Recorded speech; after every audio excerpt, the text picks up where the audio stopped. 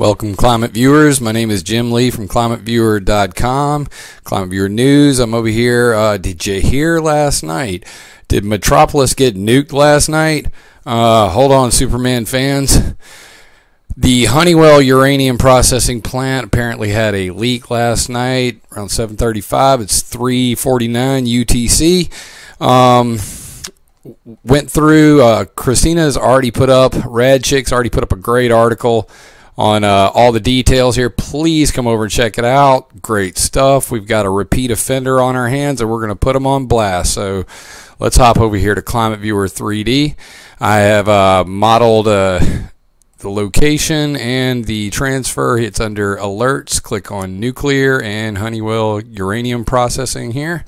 And what you'll see is all the details, including her article here. Stuff from RSO EDIS on the release, 2 videos. You can click here, hop over to the Facebook page where the videos were posted. You can actually see the blowing steam. And we have a second angle on that as well.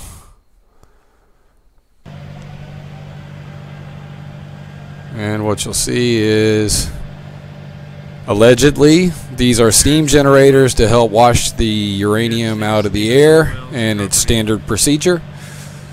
But regardless, you've got a big plume coming off the facility. Everybody's really scared in the city of Metropolis. So let's see which way the winds blowed last night. I did a high split model on that. That's what you see here. And I did a couple runs on it just to make sure there wasn't any errors. So I put one at the start at the Honeywell plant, one over here at the Paducah gaseous diffusion plant across the way. They had a hurricane or a tornado hit there last year. We did an article on that as well. And then another one from Paducah itself. And what you'll see is, here's your wind direction, here's your plume direction, and it does have a time slider associated with it. You can see this is at about 4 o'clock UTC, and then 5 and 6 and so on. So this is the direction of travel of the plume. If there was a very large plume, it would be headed this way. So let's see where it's headed. Coming through Princeton, gotta love that. Washington, up here through Bloomington, and Lima, Findlay, and towards Toledo. So that's your direction of the wind travel, regardless of what you heard from other YouTube channels. Not blowing east, blowing northeast, and I did that over here on the high split model. This is the Air Resources Lab. We did a compute archive trajectories. Here is my trajectory for the record. I put in the date, starting time, 3 o'clock originally, and I ran 3 different passes on that at 500 meters. So there's your wind directions. Again, we have a chemical leak from a repeat offender at the Honeywell plant. I suggest you come over and read Christina's article on it. I pulled this from there. As you can see, in September they had a hydrogen release caused a loud explosion. 2011, they had to pay a $11.8 million criminal fine for improperly storing hazardous waste.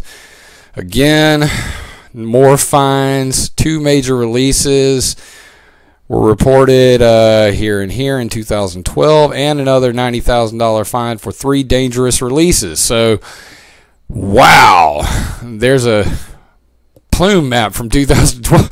Oh, God. If you guys wonder why we track nuclear facilities from around the world, if you're wondering why we put all this work into it, is because of stuff like this.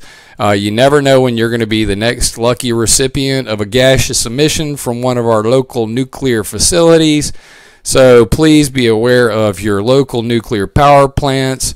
And we are working on this right here, warheads, waste, and storage. I would like your help and ask the public to participate. If you know of any other facilities like this Paducah gaseous diffusion plant, the Honeywell plant, the Pantex plant down here, we want to go ahead and map them all out so that we can keep an eye on them.